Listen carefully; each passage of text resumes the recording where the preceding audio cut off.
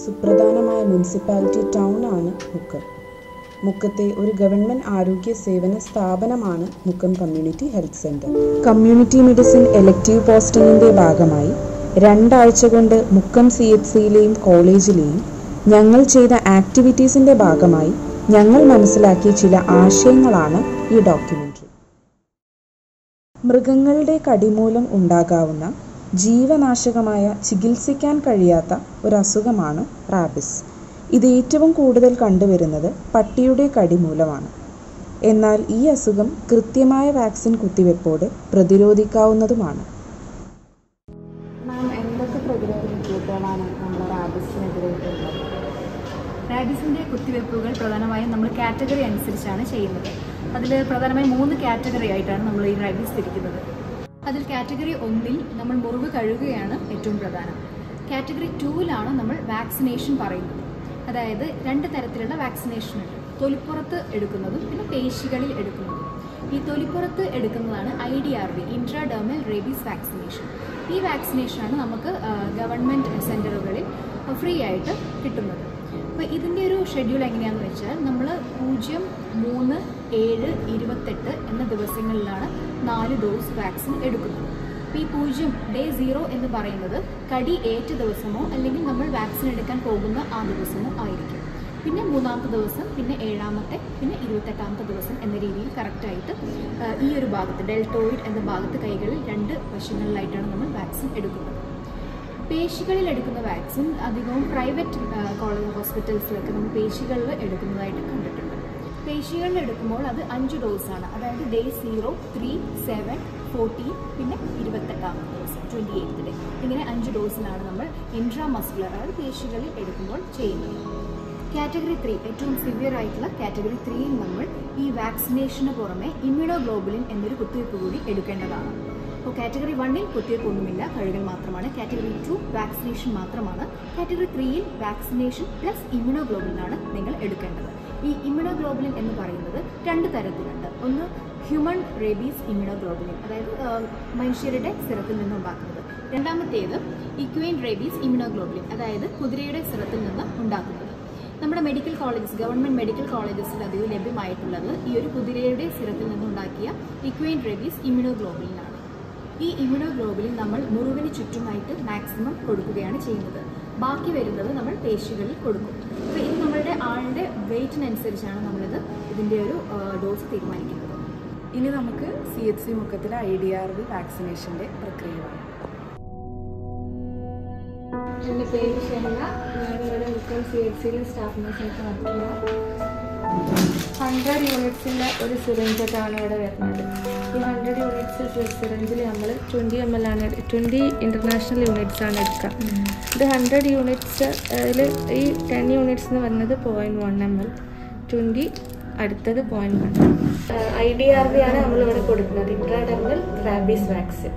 Intradermal rabies vaccination 2 dose വീതം 2 കൈകളിലായാണ് എടുക്കുന്നത്. ഇത് തൊലിപ്പുറത്ത് കുത്തിവെക്കുമ്പോൾ ഒരു കുമിള പോലെ തൊലിയിൽ കാണാവുന്നതാണ്. കാറ്റഗറി 3 ആണെങ്കിൽ ഈ IDRVൻ്റെ കൂടെ പിന്നെ ഇമ്മ്യൂണോഗ്ലോബുലിനും കൂടെ കൊടുക്കും. അത് നമുക്ക് ഇവിടെ അവൈലബിൾ അല്ല, ഹയർ സെൻറ്ററിലേക്ക് ഇപ്പോൾ റെഫർ ചെയ്യും. മെഡിക്കൽ കോളേജിലേക്ക് വേണം റെഫർ ചെയ്യാം. അവരിൽ ഇമ്മ്യൂണോഗ്ലോബുലിൻ എടുക്കും. സാധാരണ പേഷ്യൻ്റ് കഴുകിയിട്ടാണ് വരാറ് മുറി? യൂഷ്വലി കഴുകിയിട്ടാണ് വരാറ്. ഇതിനെപ്പറ്റി ഇപ്പോൾ ഓൾമോസ്റ്റ് എല്ലാവരും അവെയറാണ്. അതുകൊണ്ട് എല്ലാവരും കഴുകിയിട്ടാണ് വരിക. പക്ഷെ എന്നാലും കുറേ ആൾക്കാർ കഴുകാതെ വരും. അപ്പോൾ നമ്മളിവിടെ ഹിസ്റ്ററി, കാരണം പറ്റിയിട്ട് കുറച്ച് കഴിഞ്ഞിട്ടാവും ഓർ ഇവിടെ എത്തുക. അപ്പോൾ ഫസ്റ്റ് 4 hours എപ്പോഴും നന്നായിട്ട് വാഷ് ചെയ്യണമെന്നാണ് പറയാറ്. അപ്പോൾ ഇവിടെ വരുമ്പോൾ നമ്മൾ പേഷ്യൻ്റ് അടുത്ത് ഹിസ്റ്ററി കളക്ട് ചെയ്യും. എല്ലാ ഹിസ്റ്ററിയും ചോദിക്കും. പിന്നെ ഡൊമസ്റ്റിക് ആണോ, സ്ട്രേ ആനിമൽ ആണോ, ഡൊമസ്റ്റിക് ആനിമൽ ആണോ, ആനിമൽ അലൈവ് ആണോ, 15 to 20 minutes വാഷ് ചെയ്തിട്ടുണ്ടോ, പിന്നെ എവിടെയാണ് പിന്നെ ബൈറ്റ്, സൈറ്റ് ഓഫ് ബൈറ്റ്, അങ്ങനെയെല്ലാം ചോദിക്കാറുണ്ട്. അപ്പം അവർ പറയും വാഷ് ചെയ്തിട്ടുണ്ടെങ്കിലും ഇല്ലെങ്കിലും എല്ലാം അവർ പറയും. ഇല്ലെങ്കിൽ ഇവിടെ മൂണ്ട് ക്ലീനിങ്ങിന് പറഞ്ഞു കേട്ടത് വാഷ് ചെയ്യാൻ പറയാത്തത് സോപ്പും വാട്ടറും വെള്ളം ഉപയോഗിച്ചിട്ട് നന്നായിട്ട് വാഷ് ചെയ്യാൻ പറയും. എല്ലാ പേഷ്യൻറ്റും കണ്ടിന്യൂസ് ആയിട്ട് വരാറുണ്ട്? എല്ലാവരും വരാറുണ്ട്. ഇത് ഡോക്യുമെന്റ് ചെയ്യാറുണ്ട്. ഒരു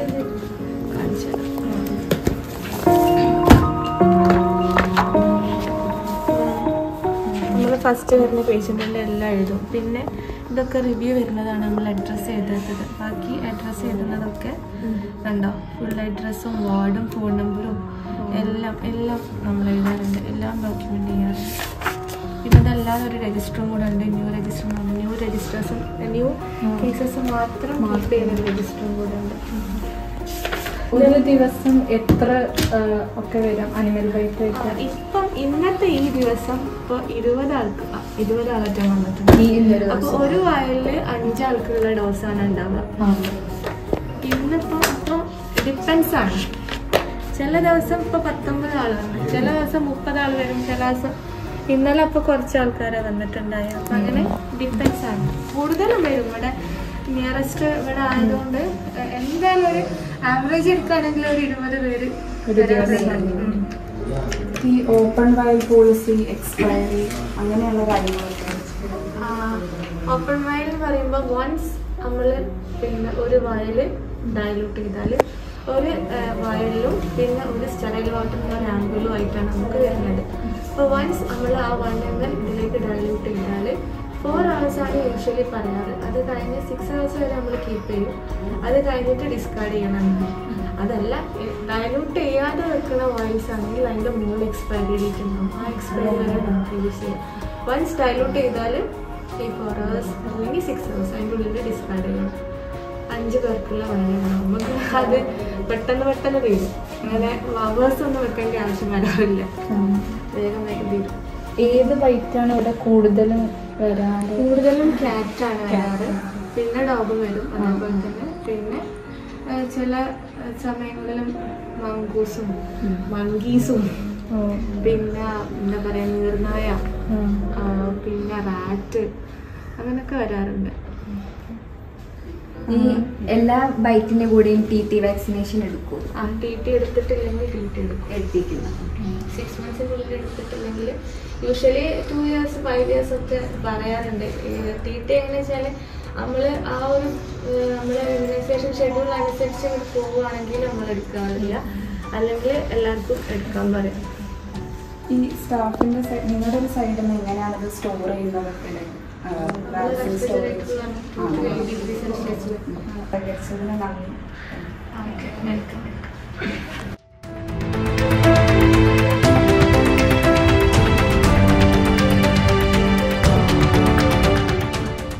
നമ്മളിപ്പോൾ റാബീസ് വാക്സിനേഷൻ പ്രൊസീജിയേഴ്സ് കണ്ടല്ലോ. ഇനി മൂൺ കാറ്റഗറൈസേഷൻ മറ്റ് കാര്യങ്ങളെ കുറിച്ച് നമുക്ക് കമ്മ്യൂണിറ്റി മെഡിസിൻ ഡിപ്പാർട്ട്മെൻറ്റിലെ വകുപ്പ് മേധാവിയും പ്രൊഫസറുമായ ഡോക്ടർ ജയകൃഷ്ണൻ ടി സാറിനോട് ചോദിക്കും. ആദ്യമായി മൂൺ കാറ്റഗറൈസേഷനെ കുറിച്ച് എക്സ്പ്ലെയിൻ ചെയ്യുക. റാബീസ് അല്ലെങ്കിൽ പേവിഷബാധ അതിൻ്റെ വൈറസിലൂടെയാണ് മനുഷ്യരിലേക്ക് എത്തുന്നത്. അത് വൈറസ് എത്ര തോതെത്തുന്നു, എത്ര വൈറസ് എത്തുന്നു, എത്തുന്നു, അതിൻ്റെ ഡോസിനനുസരിച്ചാണ് ഒരാൾക്ക് രോഗം കിട്ടണോ അല്ലെങ്കിൽ രോഗലക്ഷണം ഉണ്ടാവോ എന്ന് തീരുമാനിക്കപ്പെടുന്നത്.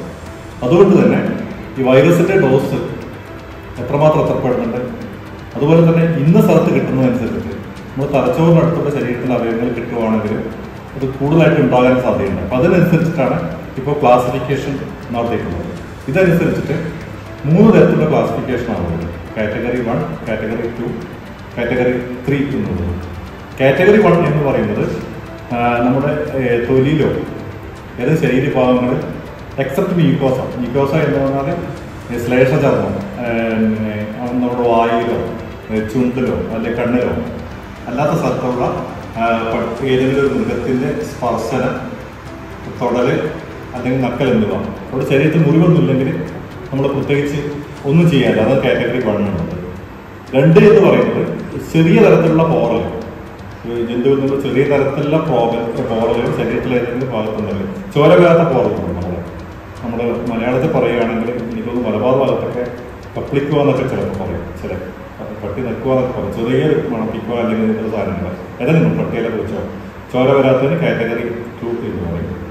3-ാമതുള്ളത് ശരീരത്തിൻ്റെ ഏതെങ്കിലും ഭാഗത്ത് മുറിവുണ്ടാകുന്ന അതുള്ളത് കാറ്റഗറി 3. ഏതെങ്കിലും ചോര വരണം, അതല്ലെങ്കിൽ നമ്മൾ നേരത്തെ പറഞ്ഞ ശ്ലേഷ്മ ചർമ്മത്തിൽ അതിൻ്റെ സലൈവയായിട്ട് ബന്ധപ്പെട്ട ഏതെങ്കിലും തരത്തിലുള്ള സമ്പർക്കം ഉണ്ടായാൽ കാറ്റഗറി 3 എന്ന് പറയും. ഇതാണ് സാധാരണക്കാർക്ക് മനസ്സിലാക്കാനുള്ളത്. ഇനി അതല്ല, നമ്മൾ പേവിഷബാധ സംശയിക്കുന്ന ഒരു മൃഗം ഇനി എവിടെ കടിച്ചാലും എവിടെ ഇഞ്ചുറി ഉണ്ടായാലും നമ്മൾ അത് കാറ്റഗറി ഉൾപ്പെടുത്താതെ തന്നെ കാറ്റഗറി ഉൾപ്പെടുത്തിയിട്ട് ചികിത്സ കൊടുക്കാറുണ്ട് ചെയ്യുന്നത്. നമ്മൾ ഡേഞ്ചറിനനുസരിച്ചിട്ടാണ് നമ്മൾ കാറ്റഗറി തിരിച്ചിട്ടുള്ളത്.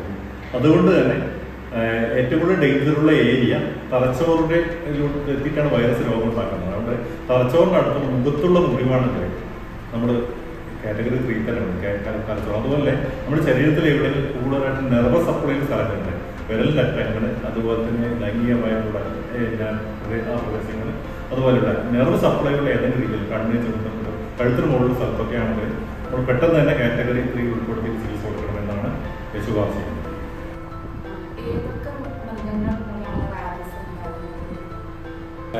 റാബീസ് വൈറസ് പൊതുവെ സസ്തനികൾ അല്ലെങ്കിൽ മാമൽ എന്ന് പറയുന്നത് പ്രസവിച്ച് മുലയൂട്ടി വളർത്തുന്ന, അതാണ് ജന്തു, അങ്ങനത്തെ മൃഗങ്ങൾക്കാണ് സസ്തനികൾ എന്ന് പറയുന്നത്. സസ്തനികളും കാർണിവോറസ് ആയിട്ടുള്ള മാംസഭോജികളായിട്ടുള്ള മൃഗങ്ങളിലാണ് സാധാരണയായിട്ട് അതിൻ്റെ രോഗം ഉണ്ടായിട്ട് മറ്റുള്ളവർക്ക് പകർത്താൻ കേൾപ്പുള്ളത്. ഈ സസ്തനികളിൽ നമ്മൾ സാധാരണപ്പെടുത്തുന്നത് നായി അല്ലെങ്കിൽ പട്ടി, പൂച്ച, കുറുക്കൻ, ആട്, ഇതൊക്കെ ഇതിൻ്റെ സസ്തനികളിൽ പെടുന്നുണ്ട്.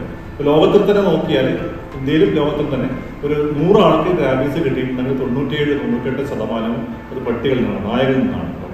അപ്പോൾ പട്ടി, പൂച്ച, കുറുക്കൻ, കുരങ്ങ്, മങ്കൂസ്, നമ്മുടെ കീരി, ഇതിൽ കൂടെയാണ് കൂടുതലായിട്ട് മനുഷ്യരിലേക്ക് ഇത് കിട്ടുന്നത്.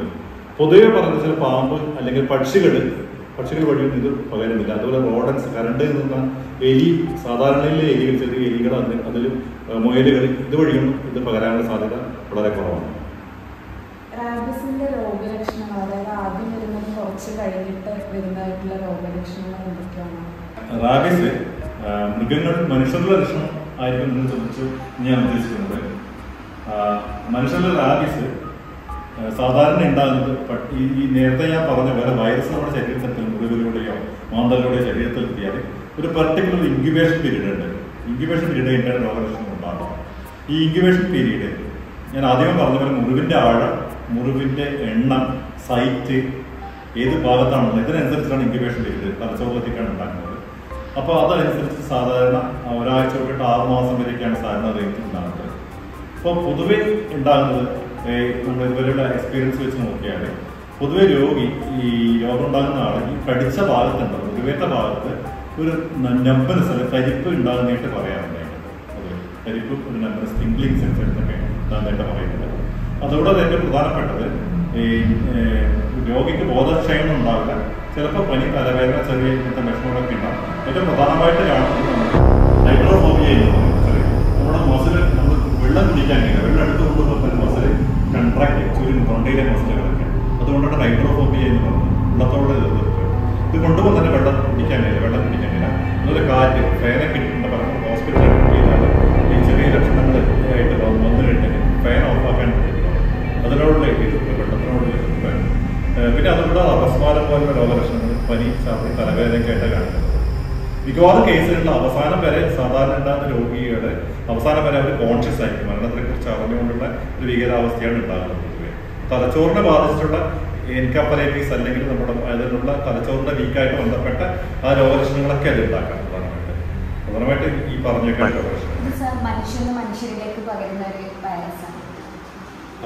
ഞാൻ നേരത്തെ പറഞ്ഞല്ലോ, മൃഗങ്ങളുടെ കടി, സലൈവ വഴിയാണ് പകരുന്നത്, മുറിവിലൂടെ പകരുന്നത്, വെറുതെ തൊട്ടാലൊന്നും പകരില്ല. അപ്പോൾ മനുഷ്യരിൽ നിന്ന് കടിച്ചിട്ടുണ്ടെങ്കിൽ പകരാൻ സാധ്യതയുണ്ട്. പക്ഷെ അത് പകരാനുള്ള കടിക്കാനുള്ള സാധ്യത വളരെ റെയറാണ്. നമ്മൾ രോഗി മാറുന്നുണ്ടും പിന്നെ ഈ രോഗം ഉണ്ടായാൽ മിക്കവാറും ഒരാഴ്ചക്കുള്ളിൽ ഒരു 10 ദിവസം മരണപ്പെടുന്നതുകൊണ്ട് തന്നെ സാധാരണ പകരാറില്ല. പക്ഷെ ഒന്ന് മുറിവേറ്റിട്ടുണ്ടെങ്കിൽ പകരാനുള്ള സാധ്യതയുണ്ട്, സലൈവയിലൂടെ എക്സ്ക്രീറ്റ് ചെയ്യുന്നുണ്ട്. ബാക്കിയുള്ളത് ഓർഗൻ ട്രാൻസ്പ്ലാന്റേഷൻ ഒക്കെയാണ്. കിഡ്നി ഉണ്ടെങ്കിൽ കോർണിയൊക്കെ മാറ്റി വെച്ചിട്ടുണ്ടെങ്കിൽ അതുകൊണ്ട് തന്നെ ഓർഗൻ ട്രാൻസ്പ്ലാന്റേഷൻ ഇങ്ങനെ രോഗമുള്ളവർക്ക് ഒരിക്കലും കൊടുക്കാറില്ല. അതുകൊണ്ടാണ് തീരെ പകരാത്തത്. 2 തരത്തിലാണ്. പകരാൻ വളരെ റെയറായിട്ട് സാധ്യതയുണ്ട്, പക്ഷെ പകരാനുള്ള ചാൻസ് ഉണ്ടാകുന്നില്ല, സംഭവിക്കാനുള്ള സാധ്യത ഉണ്ടാകുന്നില്ല. അത് പിന്നെ ഈ രോഗി മരണപ്പെടുന്നുണ്ട്. ഒരു രോഗമാണ് നമ്മുടെ ശരീരത്തിലുണ്ടായിട്ട് രോഗി കുറേ നാൾ ജീവിക്കുമ്പോഴാണ് മറ്റുള്ളവർ പകരാനുള്ള സാധ്യത ഉണ്ടാകുന്നത്. അതുകൊണ്ട് തന്നെ ആ സാധ്യത ഇല്ലാത്തതുകൊണ്ട് പകർച്ച വളരെ റെയറാണ്. ലോകത്തിൽ തന്നെ വളരെ വിരലിൽ നന്നാവുന്ന സാധ്യതകളെ മനുഷ്യരിൽ നിന്ന് മനുഷ്യരിലേക്ക് പകർന്നിട്ടുള്ളൂ. അത് ഓർഗൻ ട്രാൻസ്പ്ലാന്റേഷനിലൂടെ ആണ് എന്ന് പറയപ്പെടുന്നു, അല്ലാത്ത സാധ്യതയില്ല. കുത്തിവെപ്പ് എടുത്ത ഒരാൾക്ക് ഒരു 2 മാസത്തിന് ശേഷം പിന്നെ അതല്ലാന്നുണ്ടെങ്കിൽ പിന്നെയും കടി കൊള്ളുകയാണെന്നുണ്ടെങ്കിൽ എന്തായിരിക്കും പിന്നെ ചെയ്യേണ്ടത്? സാധാരണ നമ്മൾക്ക് ഏത് വസ്തുവിനെതിരെ നമ്മൾ വാക്സിനേഷൻ എടുത്തു കഴിഞ്ഞാൽ അത് നമ്മുടെ ശരീരത്തിൻ്റെ പ്രതിരോധ വസ്തുക്കൾ ഉത്പാദിപ്പിക്കും. ഇപ്പോൾ റാബീസിൻ്റെ വൈറസിൻ്റെ കാര്യത്തിലായാലും ഇതിൻ്റെ പ്രതിരോധ വസ്തുക്കൾ ആൻറ്റിബോഡി നമ്മുടെ ശരീരത്തിൽ തന്നെ ഉണ്ടാകും, കുറേ നാളുണ്ടാകും. അപ്പോൾ ഒരു രോഗത്തിനെ പ്രതിരോധിക്കാൻ ഒരു പെർട്ടിക്കുലർ ലെവലായിട്ടുള്ള ഒരു ആൻറ്റിബോഡീസ് വേണമെന്ന് പറയുന്നത്. അപ്പോൾ പലപ്പോഴും അത് നമ്മൾ എടുത്തു കഴിഞ്ഞ് കുറേ നാൾ അങ്ങനെ നിൽക്കും. പിന്നെ അത് നമ്മുടെ ശരീരത്തിൽ ഇങ്ങനെ അടങ്ങി ഒരു ഡോർമൻ സ്റ്റേജ് ആയിട്ടുണ്ടാവും.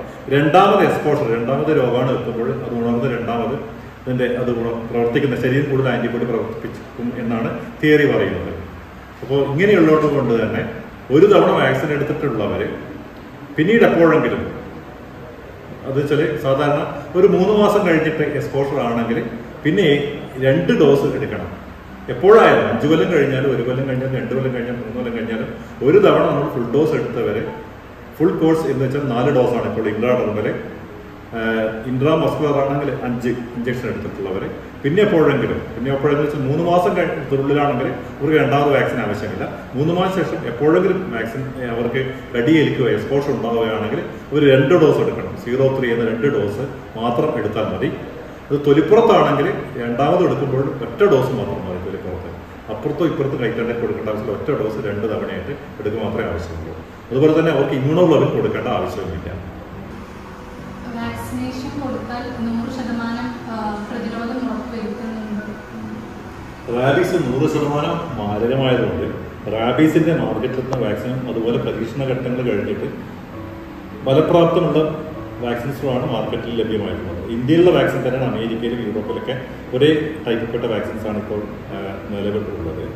പക്ഷെ വാക്സിനേക്കാൾ ഉപരിയായിട്ട് വാക്സിൻ നമുക്ക് ശരീരത്തിൽ പ്രതിരോധ വസ്തുക്കൾ ഉൽപ്പാദിപ്പിച്ചിട്ടാണ് അതിനെതിരെ പരപ്പട വരുന്നത്. അതിനു മുമ്പ് നമുക്ക് കുറെ ഫസ്റ്റ് എയ്ഡ് ചെയ്യേണ്ട ആവശ്യമുണ്ട്. ആദ്യമായിട്ട് വൈറസ് നേരത്തെ പറഞ്ഞ പോലെ നമ്മൾ കടിക്കുമ്പോൾ നമ്മൾ മുറിവിൽ സലൈവിൽ ഡെപ്പോസിറ്റ് ചെയ്യുകയാണ്. അപ്പോൾ ആദ്യമായിട്ട് ചെയ്യേണ്ടത് അതിനെ കഴുകിക്കളയുക എന്നുള്ളതാണ്.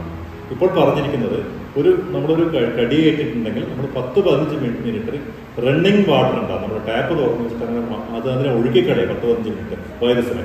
അങ്ങനെ വാഷ് ഔട്ട് ചെയ്താൽ തന്നെ ഏകദേശം 80% നമുക്ക് റാബീസ് രോഗം ഉണ്ടാകാനുള്ള സാധ്യത കുറയുന്നുണ്ട്. First aid. പിന്നെയുള്ളത് അത് കഴുകി വൃത്തിയാക്കിയതിന് ശേഷം ആന്റിസെപ്റ്റിക് ഉപയോഗിക്കുക. ആന്റിസെപ്റ്റിക് ആയിട്ടുള്ള ബീറ്റാഡിൻ അതുപോലുള്ള സോപ്പ് ഇതൊക്കെ ഉപയോഗിച്ച് അവിടെ അപ്ലൈ ചെയ്ത ശേഷം നമ്മൾ വാക്സിൻ എടുക്കണം. വാക്സിൻ എടുക്കേണ്ടത് നമ്മൾ വേണ്ട സമയത്ത് തന്നെ എടുക്കണം. അധികം വൈകാതെ തന്നെ, ഒരു ദിവസത്തെ കൂടുതൽ വൈകാൻ പാടില്ല. വാക്സിൻ എടുത്തിട്ടുണ്ടെങ്കിൽ മിക്കവാറും അത് റാബീസിനെ പ്രതിരോധിക്കുന്നതായിട്ടാണ് കണ്ടിട്ടുള്ളത്. Wound washing first aid plus വാക്സിനും കൂടി ഉണ്ടെങ്കിൽ ഏകദേശം നല്ലൊരു ശതമാനം വിജയം തന്നെയാണ് കണ്ടിട്ടുള്ളത്. പിന്നെ ഞാൻ നേരത്തെ പറഞ്ഞത് ചിലപ്പോൾ റെയർ കേസിൽ ഇതുവരെയുള്ള പരാജയം കാണിക്കുന്നത് ഐദർ നിങ്ങൾ ഇത് കഴുകാൻ വിട്ടുപോയിട്ടുണ്ടാവും, അല്ലെങ്കിൽ വാക്സിൻ വളരെ ഡിലേ ആയിട്ട് എടുത്തിട്ടുണ്ടാവും. മൂന്നാമതുള്ളത് ഞാൻ നേരത്തെ പറഞ്ഞ പോലെ വാക്സിൻ പ്രവർത്തിച്ചിട്ട് ശരീരത്തിൽ പ്രതിരോധ വസ്തുക്കൾ ഉണ്ടാക്കാൻ കുറച്ച് ഒരാഴ്ചയെങ്കിലും ആവശ്യമുണ്ട്. അപ്പോൾ നമ്മുടെ തലച്ചോറിനടുത്തുള്ള മുഖത്തിലാണ്, കണ്ണിലാണ്, ചുണ്ടിലാണ് സീവിയറായിട്ട് ബൈറ്റ് ഉണ്ടായിട്ടുണ്ടെങ്കിൽ ചിലപ്പോൾ നമ്മുടെ ഈ വാക്സിൻ പ്രവർത്തിക്കുന്നതിന് മുമ്പ് തന്നെ നമ്മുടെ ഈ വൈറസ് തലച്ചോറിലെത്തി രോഗം ഉണ്ടാക്കാം. അങ്ങനത്തെ കേസിൽ റെയറായിട്ട് ഫെയിലർ ഉണ്ടായിട്ടുണ്ട്. അങ്ങനത്തെ കുറേ പരാജയങ്ങളാണ് ഈ കഴിഞ്ഞ 2021-22 കേരളത്തിലൊക്കെ ഇപ്പോൾ പത്രങ്ങളിലൊക്കെ വന്നിട്ടുള്ള ചില വാക്സിൻ പരാജയം എന്ന് പറയുന്നത് ഇങ്ങനത്തെ സൈറ്റിലാണ്. ഇത് ലോകത്ത് മറ്റു ഭാഗത്തും ഇതിന് കടിയുടെ എണ്ണത്തിനൊക്കെ ആനുപാതികമായിട്ട് റിപ്പോർട്ട് ചെയ്തിട്ടുണ്ട്. ഒന്നാമത് എന്തുകൊണ്ട് പട്ടികൾ കടിക്കുന്നു എന്ന കാര്യം അറിയാൻ ആദ്യമായിട്ട് വേണ്ടത്. പട്ടികളുടെ എണ്ണം ഇതൊന്നും പറയുന്നത് നമ്മുടെ നാട്ടിൽ റെസ്പോൺസിബിൾ ഓണർഷിപ്പ് ഉണ്ടാക്കിയെടുക്കാറുണ്ട്. റെസ്പോൺസിബിൾ ഓണർഷിപ്പ് എന്ന് പറഞ്ഞാൽ ഞാനൊരു പട്ടിയോ അല്ലെങ്കിൽ പൂച്ചയോ പോറ്റുവാണെങ്കിൽ റെസ്പോൺസിബിൾ ഓണർഷിപ്പ് അത് ചെയ്യാവുന്ന കാര്യങ്ങൾ നമ്മുടെ നാട്ടിൽ നിയമമുണ്ട്. ശരിക്കും പറഞ്ഞാൽ ഞാനിപ്പോൾ ഒരു പട്ടിയോ പൂച്ചയോ വീട്ടിൽ പോയിട്ടില്ല, നമുക്ക് ലൈസൻസ് എടുക്കണം. പ്രാദേശിക പഞ്ചായത്തിനും മുനിസിപ്പാലിറ്റിയാണ് ലൈസൻസിങ് സമ്പ്രദായം ഉറപ്പുവരുത്തണം. അതുപോലെ തന്നെ എല്ലാ നമ്മൾ പോറ്റുന്ന മൃഗങ്ങൾക്കും വാക്സിനേഷൻസ് ഉറപ്പുവരുത്തേണ്ട ആവശ്യമുണ്ട്. പിന്നെ എന്തുകൊണ്ടാണ് അലഞ്ഞു തിരിയുന്ന പട്ടികൾ ഉണ്ടാകുന്നത് എന്നുള്ള പ്രധാനപ്പെട്ട കാരണം ഒന്ന് റെസ്പോൺസിബിൾ ഓണർഷിപ്പ് ഇല്ലാത്തതുകൊണ്ട് പുറത്തേക്ക് വിടുന്നുണ്ട്. രണ്ടാമത് പുറത്ത് അതിന് പറയുന്ന വെച്ചാൽ പുറത്ത് എത്രമാത്രം ഭക്ഷണങ്ങൾ ലഭ്യമാക്കുന്നു അതനുസരിച്ചാണ് അതിൻ്റെ വംശവർദ്ധനം ഉണ്ടാകുന്നത്. ഫീക്കൻഡിറ്റി എന്ന് പറയും. അപ്പോൾ പുറത്ത് ഭക്ഷണമായിട്ടുള്ളത് പ്രധാനമായിട്ടും നമ്മൾ വലിച്ചെറിയുന്ന മാലിന്യമാണ്. ഭക്ഷ്യവസ്തുക്കൾ മാലിന്യങ്ങൾ വലിച്ചെറിയുന്നുണ്ട്. അപ്പോൾ ഭക്ഷ്യവസ്തുക്കളും മാലിന്യങ്ങളും ബാക്കി സോളിഡ് വേസ്റ്റ് മാനേജ്മെൻറ്റ് നന്നാക്കിയെടുത്താൽ പട്ടികളുടെ എണ്ണം, തെരുവ് പട്ടികളുടെ എണ്ണം കുറയും. ബാക്കി റെസ്പോൺസിബിൾ ഓണർഷിപ്പ്. പിന്നെയുള്ളത് അവരുടെ മൃഗങ്ങളോട് നമ്മുടെ പെരുമാറ്റ ശീലങ്ങൾ നമ്മൾ ചെറുപ്പത്തിലെ പഠിപ്പിക്കണം. പലപ്പോഴും ഉണ്ടാകുന്നത് നമുക്ക് അവരോട് എങ്ങനെ പെരുമാറുമെന്ന് അറിയാത്തതുകൊണ്ടാണ് നമ്മൾ കല്ലെടുത്ത് എറിയുന്നത്. അപ്പോൾ ഗുഡായിട്ടുള്ള അവരോടുള്ള പട്ടികളുടെ behaviours, human animal conflict കുറച്ചുള്ള behaviour ഉണ്ടാക്കാൻ നമ്മൾ ശ്രദ്ധിക്കണം. പട്ടിയെ കണ്ടാൽ കല്ലെടുത്ത് എറിയാൻ പാടില്ല. അതിൽ പട്ടികൾ അല്ലെങ്കിൽ അതിൻ്റെ കുട്ടികളോട് നടക്കുമ്പോൾ, അതിന് മുലയൂട്ടുമ്പോൾ, അല്ലെങ്കിൽ ഭക്ഷണം കഴിക്കുമ്പോൾ അതിനടുത്ത് പോകാൻ പാടില്ല. അല്ലെങ്കിൽ മുരടുന്ന പട്ടിയുടെ അടുത്ത് പോകുമ്പോൾ പട്ടീനെ കണ്ടാൽ നമ്മൾ പേടിച്ച് ഓടാൻ പാടില്ല. വെറുതെ കുട്ടികളൊക്കെ പിന്നെ പൂച്ചയോ പട്ടിയോ ആയിട്ട് കളിക്കാൻ പാടില്ല. ഇങ്ങനെയൊക്കെ ചില ബിഹേവിയർ നമ്മൾ ഉണ്ടാക്കണം. അതുപോലെ നമ്മുടെ വീട്ടിൽ വളർത്തുന്ന പട്ടിയെ നമ്മൾ സോഷ്യലൈസ് ചെയ്യാൻ ശ്രമിക്കണം. നമ്മുടെ പട്ടി ഏറ്റവും വലിയൊരു സോഷ്യൽ ആനിമലാണ്. സോഷ്യലൈസ് ചെയ്യുകയാണെങ്കിൽ ബാക്കിയിലൂടെ കടിക്കാതിരിക്കാൻ അത് ശ്രമിക്കും എന്നാണ് അനുഭവങ്ങളിലൂടെ വിദഗ്ധർ പറയുന്നത്. ഇനി പട്ടിയുടെ കടിയേറ്റ് റാബിസ് വാക്സിൻ എടുത്ത ഒരാളുടെ അനുഭവങ്ങളെക്കുറിച്ച് അറിയാം. നമ്മളോടൊപ്പം KMCT മെഡിക്കൽ കോളേജിൽ സെക്കൻഡ് ഇയർ സ്റ്റുഡൻ്റായ മിത്ര തമ്പി ജോസഫാണുള്ളത്. ഒരു ഏതാനും മാസങ്ങൾക്ക് മുന്നേ ഇതേ സ്ഥലത്ത് വെച്ച് തന്നെ മിത്രയ്ക്ക് പട്ടികടിയുടെ ഒരു അനുഭവം ഉണ്ടായിട്ടുണ്ടായിരുന്നു. അത് നമുക്ക് അറിയാനിടയായത് കമ്മ്യൂണിറ്റി മെഡിസിൻ ഡിപ്പാർട്ട്മെൻറ്റ് മുഖേനയായിരുന്നു. മിത്ര, അന്നത്തെ ആ ഒരു അനുഭവം ഒന്ന് വിവരിക്കാം. കഴിഞ്ഞ വർഷം ഏതാണ്ട് ഡിസംബർ 1-ാം തീയതി അതിൻ്റെ ആദ്യമായിട്ടാണ് ഞാൻ ഈ വഴിക്കുടങ്ങി വരുന്നത്. ഇപ്പോഴാദ്യമായിട്ടാണ്. അന്ന് രാവിലെ ക്ലാസ്സിന് 8 മണിക്ക് ഈ വഴി വേഗം ഓടി ക്ലാസ്സിനെത്താമെന്ന് വിചാരിച്ചപ്പോൾ പെട്ടെന്ന് പട്ടി വന്ന് കൈമ കടിച്ചതാണ്. ഞാനപ്പോൾ പട്ടിയാണെന്ന് മനസ്സിലാക്കിയിട്ടില്ല. പെട്ടെന്ന് ധൃതിക്ക് ഓടുന്ന വഴിക്ക് പിന്നെ കൈമക്ക് എന്തോ കുത്തി കയറി പോലെ നോക്കിയപ്പോഴാണ് പട്ടി കൈമ തൂങ്ങിക്കുന്നതുണ്ട്. പിന്നെ പട്ടീനെ കുറേ എറിഞ്ഞ കഴിഞ്ഞപ്പോഴാണ് പട്ടി താഴെ വീഴുന്നത്. പിന്നെ ആ പട്ടി എന്നെ കടിച്ച് ഇതിലേ എന്നെ ഓടിച്ചിട്ടു. ഞാൻ പട്ടീനെ കുറേ ബാഗ് കൊണ്ടൊക്കെ ഇട്ട് അടിച്ചതുകൊണ്ട് യൂണിഫോമൊക്കെ കടിച്ച് കീറി, ബാഗ് കടിച്ച് കീറി. എങ്ങനെയോ ഞാൻ ക്യാൻറ്റീനിലെത്തിയപ്പോൾ ഇങ്ങനെ ബ്ലഡ് ഡ്രോപ്സ് വീഴുന്നതാണ് ഞാൻ കാണുന്നത്. അപ്പോൾ അത് സ്റ്റേജ് 3 ആണെന്നുള്ളത് നേരത്തെ അറിയായിരുന്നു. പക്ഷേ ഞാൻ ആകെ ഷോക്കായി എന്താ ചെയ്യേണ്ടതെന്നുള്ളത്. അവിടെ എത്തിക്കഴിഞ്ഞ് ക്ലാസ്മേറ്റ്സ് ഉണ്ട്, അവരോട് പറഞ്ഞപ്പോൾ അവർ വേഗം കാഷ്വാലിറ്റി കൊണ്ടുപോയതാണ്. കാഷ്വാലിറ്റി പോയിട്ട് എന്തായിരുന്നു ആദ്യം ചെയ്തത്? കാഷ്വാലിറ്റി ഇവിടുന്ന് ഞങ്ങൾ ഇറങ്ങിയപ്പോൾ തന്നെ എല്ലാവരും കണ്ട് ആകെ ഫസ്റ്റ് തന്നെ എല്ലാവരും പേടിച്ചിരിക്കുകയായിരുന്നു. ഇൻക്ലൂഡിങ് ഞാൻ ഷോക്കായിരുന്നു, എന്താ ചെയ്യേണ്ടതെന്ന് അറിയില്ലായിരുന്നു. അപ്പം പിന്നെ ഇവിടുന്ന് ഹോസ്പിറ്റലിലേക്ക് നടക്കാൻ ദൂരമുള്ള ഇവിടുന്ന് പോയി എത്തിയപ്പോൾ തന്നെ ഒരു 10-25 മിനിറ്റ് കഴിഞ്ഞു. അപ്പോൾ ഡോക്ടർ പറഞ്ഞു വേഗം ഹാൻഡ് വാഷ് ചെയ്യാൻ പറഞ്ഞു. അങ്ങനെ ഒരു 15 മിനിറ്റ്സ് ടാപ്പിൻ്റെ അടിയിൽ വെക്കാൻ പറഞ്ഞപ്പോഴാണ് ഞാൻ ഹാൻഡ് വാഷ് ചെയ്യുന്നത്. അത് കഴിഞ്ഞ് എനിക്ക് അപ്പോൾ തന്നെ TTയും റാബീസ് വാക്സിൻ തന്നു. പിന്നെ ഇമ്മ്യൂണോഗ്ലോബുലിൻസ് എടുക്കാൻ വേണ്ടി കോഴിക്കോട് മെഡിക്കൽ കോളേജിൽ പോകാൻ പറഞ്ഞു. അങ്ങനെ ഇവിടുന്ന് വണ്ടി വന്നു ഞങ്ങൾ വേഗം കോഴിക്കോട് മെഡിക്കൽ കോളേജിൽ പോയി. പിന്നെ അവിടെ നിന്ന് എനിക്കൊരു 16 ഇഞ്ചക്ഷൻ ഈ കൈമയും പിന്നെ കാലിനെയും 2 കൈമ ഷോൾഡറുമൊക്കെ കുറേ ഇമ്മ്യൂണോഗ്ലോബുലിൻ കുത്തി കഴിഞ്ഞ് പിന്നെ ആൻറ്റി റാബീസ് വാക്സിൻ ഞാൻ ഇവിടെ നിന്ന് എടുക്കാൻ ചെയ്തത്. ഇൻട്രാമസ്കുലാർ ഫ്രണ്ട്സൊക്കെ നല്ല സപ്പോർട്ടീവായിരുന്നു. കുറേ പേര് വിചാരിച്ചു ഞാൻ അപ്പം തന്നെ മരിച്ചു പോകുന്നു. കുറേ പേര് വിചാരിച്ചു എന്നോട് അപ്പം തന്നെ കുറേ പേര് വന്ന് പറഞ്ഞു വായിന്ന് പദം വരും, പട്ടി പോലെ കുരയ്ക്കും. അതൊക്കെ കേട്ടപ്പോൾ തന്നെ ഞാൻ ഷോക്കായി. പിന്നെ എൻ്റെ പാരൻസ് നല്ലോണം ഷോക്കായിരുന്നു. അത് കഴിഞ്ഞപ്പോൾ ഒരു മിസ്ഇൻഫോർമേഷൻ വന്നു, കടിച്ച പട്ടി ചത്തു. പിന്നെ കോളേജിലേക്ക് വിളിച്ച് പപ്പ വിളിച്ച് അന്വേഷിച്ചപ്പോഴാണ് പറയുന്നത് പട്ടി ഇവിടെ കളിച്ചുകൊണ്ടിരിപ്പുണ്ട്. അത് ആരോ കൊടുത്തൊരു മിസ്ഇൻഫോർമേഷൻ ആയിരുന്നു. അങ്ങനെ കുറേ പ്രശ്നങ്ങളൊന്നും ഉണ്ടായിരുന്നു. അത്രേ ഉള്ളൂ. ഫ്രണ്ട്സിൻ്റെ പാരൻസ് വിളിച്ചാണ് എന്നോട് ചോദിച്ചത്. ഫ്രണ്ട്സിനെ വിളിക്കാൻ പേടിയായിരുന്നു. ഞാൻ വായിന്ന് പദം വന്നുകൊണ്ടിരിക്കുകയാണോ, പഠിച്ചുകൊണ്ടിരിക്കുകയാണോ വിളിച്ചിട്ട് അവരുടെ പാരൻസാണ് എന്നെ വിളിച്ചന്വേഷിച്ചത്. വീട്ടിൽ പെറ്റ്സൊക്കെ ഉണ്ട്? വീട്ടിൽ ഇഷ്ടംപോലെ പട്ടികളുണ്ട്. പക്ഷെ അവരൊക്കെ വാക്സിനേറ്റഡ് ആയതുകൊണ്ട് അത് അങ്ങനെ പോയി കളിപ്പിക്കുന്നുണ്ട്, ഫുഡ് കൊടുക്കുന്നുണ്ട്, അങ്ങനെ പ്രശ്നമൊന്നുമില്ല. പക്ഷേ ഇങ്ങനെ സ്ട്രേ ഡോഗ്സ് കാണും പെട്ടെന്ന് ഇങ്ങോട്ടൊന്ന് കടിച്ചതായതുകൊണ്ടാണ് കൂടുതൽ പേടിച്ചു പോയത്. ഇത്രേനെ തന്നെ ഇപ്പോൾ പട്ടി കടിച്ചിട്ട് ഏകദേശം 1 വർഷമായി. അപ്പം മിത്രയുടെ ആ അനുഭവങ്ങളെ പറ്റി അറിയാൻ വേണ്ടിയിട്ടാണ് നമ്മൾ ഈ സ്ഥലത്തേക്ക് വരുന്നത്. മിത്രേനെ നേരത്തെ പറഞ്ഞ പോലെ 1 വർഷത്തിന് ശേഷം പേടി കാരണം മിത്ര ഇപ്പോഴാണ് ഈ വഴി വരുന്നത്. എന്നിട്ട് ഈ വീഡിയോ റെക്കോർഡ് ചെയ്യുന്നതിൻ്റെ ഇടയിൽ തന്നെ നമ്മൾ ഏകദേശം 3 പട്ടികൾ ഈ മതിൽ വഴി ചാടി വരുന്ന കണ്ടു. അപ്പം അത് നമുക്കും ചെറിയ രീതിയിൽ ഭയാനകമായിരുന്നു. കാരണം ആ പട്ടികൾ എങ്ങനെ റിയാക്ട് ചെയ്യാൻ നമുക്കറിയില്ല, അവർ വാക്സിനേറ്റഡ് ആണെന്ന് നമുക്കറിയില്ല. പട്ടികളുടെ എണ്ണം കൂടുന്നതിൻ്റെ പ്രധാന കാരണം ശരിയല്ലാത്ത മാലിന്യ നിർമ്മാർജ്ജനമാണ്. തെരുവ് പട്ടികൾ കുമിഞ്ഞുകൂടുന്നത് തെരുവിൽ അവർക്കായി ഭക്ഷണം മാലിന്യത്തിൻ്റെ രൂപത്തിൽ ഉള്ളതുകൊണ്ട് തന്നെയാണ്. ഇത് നിയന്ത്രിക്കാൻ പട്ടികളെ വന്ധ്യകരണം ചെയ്യുക എന്നത് തന്നെയാണ് മാർഗം. അതിനുശേഷം അതിന് വാക്സിൻ നൽകി മാത്രമേ തിരിച്ചുവിടാനാവൂ. ഇത് ചെയ്ത പട്ടികളെ തിരിച്ചറിയാനായി ഏതെങ്കിലും രീതിയിലുള്ള ടാറ്റു പോലെയുള്ള അടയാളങ്ങൾ വയ്ക്കാറുണ്ട്. ഇതെല്ലാം ABC അഥവാ അനിമൽ ബർത്ത് കൺട്രോളിൻ്റെ ഭാഗമായി നടത്തുന്നതാണ്.